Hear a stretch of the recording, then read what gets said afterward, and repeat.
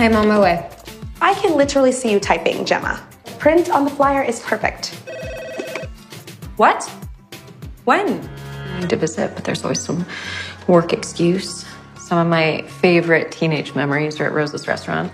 Who's this? Oh, that's Max. The guy worked at Rose's with me. What happened to him? We lost touch. I think he's a chef in New York now. Sounds like Rosa had an influence on him too. Is this a kitchen or a science lab? This came for you. I'll be out of the office in the afternoon. Max? Gemma? I don't believe it. Rosa has left you both her restaurant. What? There's a clause. You must both be married to claim the restaurant. To each other? No, you just need to be married.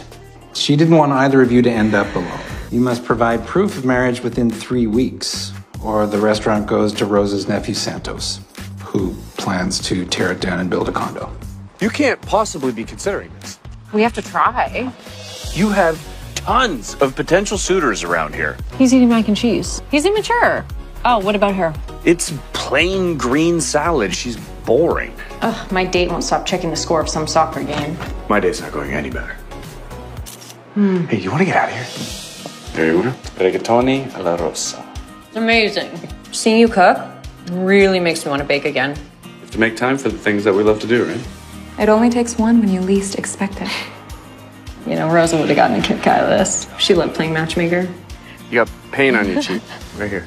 Max? There you go. Julie, I was just thinking about you. it'd be great to catch up. What's wrong?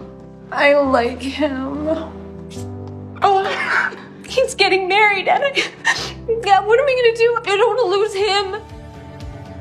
I have been looking for you. Been here this whole time. I thought you were in love with her. All with you. Will you marry me? Yes. Yes, I will.